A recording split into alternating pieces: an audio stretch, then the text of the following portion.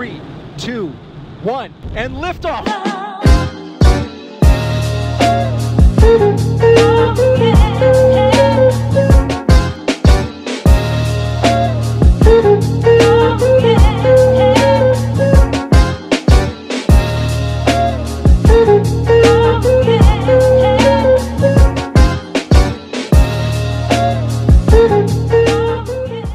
Welcome to video, man. 3sb.co, silentmikke. How to blow up your deadlift. It's a party here at 3rd Street, Sacramento, California. I just hit a 605 pause deadlift. The Seabass was too busy working. I tried to get him here, but all the dude does is work. So enjoy the cell phone footage of that. PR for sure. And we're talking about how to increase your deadlift. A lot of comments on our journey. I'm obviously on a journey to pull a conventional lifetime PR, although we're hitting many PRs on the way, which is a good sign. We got Coach Avi in the house, and we'll give you some of our best tips. Let's get it.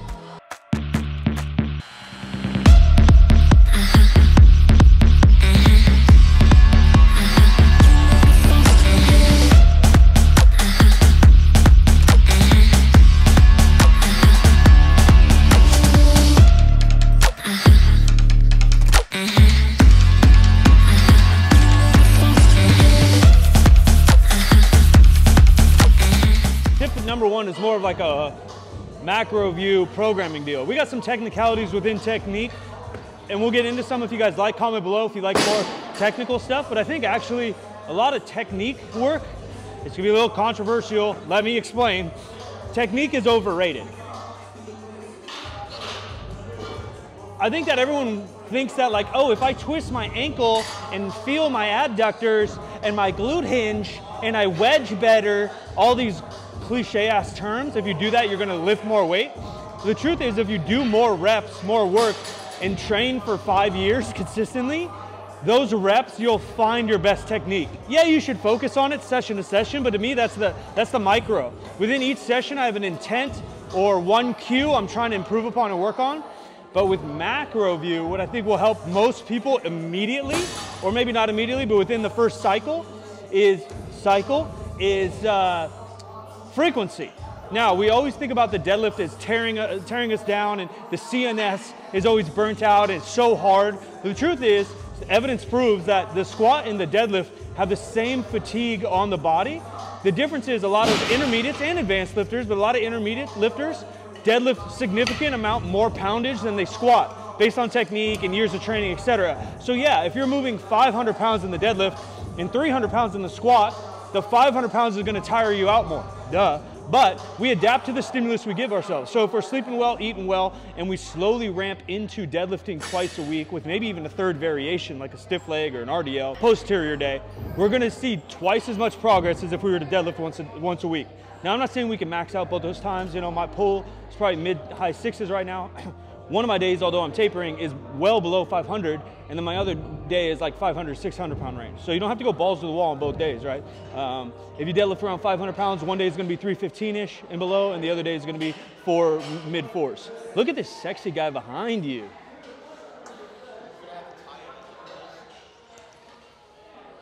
I don't think it looks bad. I think he looks good, Baggy. Yeah. What do you think? Yeah. It's good though. That's the new premium tee, cut. I think it looks good like that. It makes your, what do they call it? Your yoke. Like your chest traps, his yoke looks big. But yeah, frequency. I think you can squat 2 to 4 times a week. You can probably deadlift 2 to 3, and benches should be 3 to 5. That's gonna be the key for most people to get in the reps, get in the practice, get in the volume, and build muscle over time. Building muscle will allow us to get stronger.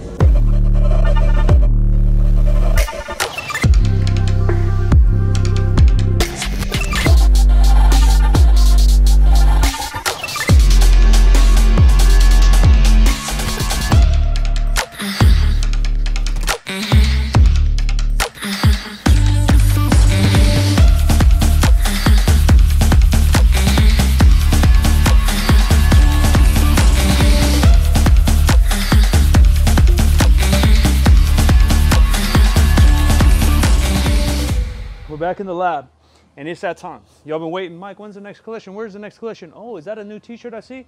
It's right now, 3sb.co. We got an out of this world, outer world drop. Everything's kind of space themed. We got the main logo, so I'm gonna show y'all, but I'm really, really excited. Sometimes the timing of this gets a little frustrating for me because we're a small team. You met the whole team in different videos. If not, we got a vlog coming up where you meet the whole team.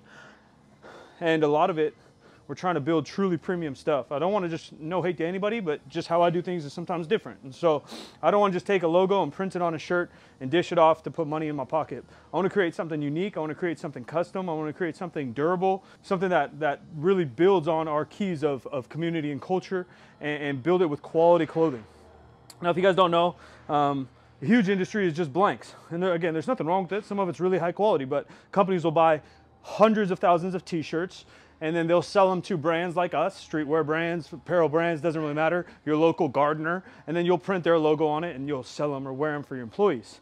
Cut and sew is typically when you go inch by inch, thread by thread, fabric by fabric, and decide exactly the custom piece you want to put together. And I'm super excited to announce that this is our first drop that is 100% cut and sew. So a lot of times built stuff 80%, you know, and then sometimes we would use a blank tee or a blank hoodie along the way. But this one's top to bottom, cut and sew, every inch chosen. And so our brand new premium tee is what we're rocking here. If you guys have rocked with our hoodies and our sweats in the past, we got a new design, new fabric, but the sweats and hoodies will fit the exact same. We've got a zipper, still fits the same comfy coziness you're used to, but the premium tee is what's brand new. So it's a heavyweight. Again, if we're going to oversized is like a fitment. It's not actually mean size up or size down, so it's still order true to size. It's just a boxier fit. This one's a little premium, nice thick top, double stitched everywhere we rock, kind of an old school vibe to it. A heavier fabric, but still for the durability of it. And then we got 3 designs on these guys. These are XLs. You'll see all the pictures. Me and Seabass are about 200 pounds, 5'10"-ish, and we're rocking an XL. Kyle's 6'5". He's rocking an XL in most things. And then Avi is 5'1", 125 pounds, and she's rocking a small. Just to give you guys a general idea of how things fit. But I would say they fit true to size in terms of what you should order. If you want it extra baggy, which sometimes I do, I'll wear a 2X. But that's it. We're live right now. Get it while it's hot. I'm almost guarantee it's going to sell out. So 3sb.co, I'm going to get back and finish up this workout. Abby, if you had to give one big deadlift tip, what would it be? Why do you have to build it up so much? There's too much. There's honestly too much. I'll give 2 small ones since I don't have one big one. I didn't prepare for that. I have 2 small ones to give, and it's something that I've been talking about more recently with people around me. So number 1, grabbing the floor with your feet. I know it's probably been said a lot, and you hear it with like squats as well, and that's how I know how to apply it the best. But I started doing that in deadlifts as well.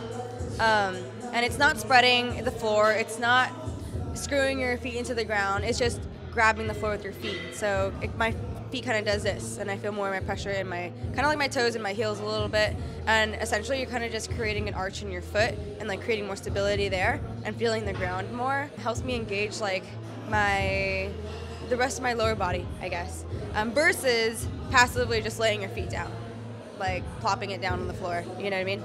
There's one. Second one is looking up. So very, very small thing. Hey, if it doesn't work for you, it doesn't work for you, but give it a try and see if it helps. So just looking upwards instead of like looking down. So what this does is it helps you you definitely just want to be pulling straight up.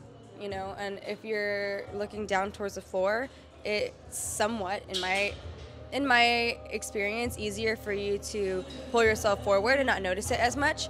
But if you're looking forward and you drive and your hips rise too fast, you kind of feel that more easily. Like basically your stability, your balance is better felt when you're looking straight up. Kind of like, obviously, something that Deadlift Panda says a lot is like, pulling against, an invisible glass wall in front of you. So because you want to go straight up against the wall, you don't want to like lean forward into it. Yeah, you don't want to smack your face into the glass wall. So this helps to like keep not only like pulling upright, but like keeps my hips in the right position. So it keeps it from like rising forward or rising higher than having my torso collapse. I feel like the thing with these cues is that they're really small, and it's like, oh, easier said than done type of thing, because like it seems like an easy concept, but the way that you apply it can make a world of a difference. So if you're like, oh yeah, I already do that, just reconsider how you're doing it and like whether you're doing it effectively or like optimally. Ladies and gentlemen, how to blow up your deadlift, man. 3sb.co. Thanks so much for the support. If your size is out, I can't help you. You should have joined Discord. Join the Discord. They get exclusives, discounts, and first look at everything. I appreciate you guys for all the love, man. I'm really excited about this collection. More to come, so stay tuned with 3SB and good company. Big 2023 plan. Hopefully this deadlift's chugging along, and hopefully this video helped you with your deadlift. If it does, like it, subscribe, turn on noties, share it with your friends. We over me, be a part of something bigger than yourself. Driven by culture and community, man. We out.